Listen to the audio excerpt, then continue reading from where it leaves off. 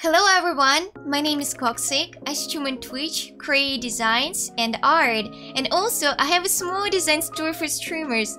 Today we will talk about how to customize sounds, picture, and videos for Twitch channel points. This is how it looks on my channel. Okay, which switched the Swiss wristwatches?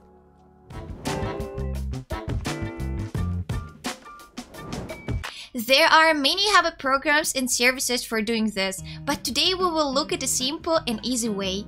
We will need Twitch, OBS, and Triggerfyre. All links are in the description. Let's start! First, open the Triggerfyre website and log in with your Twitch. Allow access. Now we need to go to Twitch and create a reward.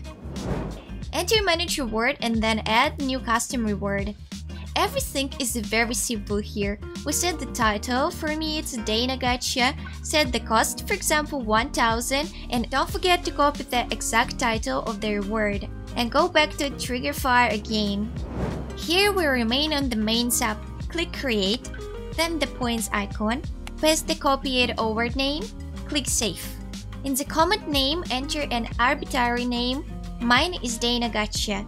Next click attach sound, upload tab, and load the pre-made sound. Select it. Now click select image, upload it again, upload your picture, select it and save. The third part is ready. Now we need to connect Triggerfyre to your OBS. Do it! Press the pink button on the main screen and copy the link of this overlay. In the OBS, we'll have to add the copied link as browser to the scene.